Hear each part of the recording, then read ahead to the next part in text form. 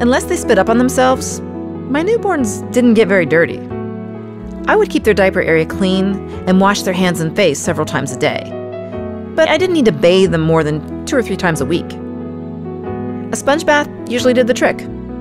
I used a soft washcloth that was just damp with water and not too hot.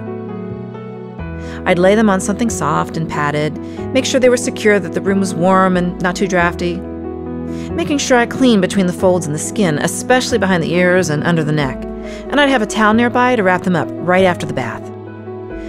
Initially, bath time was just long enough to wipe off any dirt, dried milk, or peeling skin. Their hair didn't need to be shampooed at every bath, so I just wash it whenever it seemed necessary.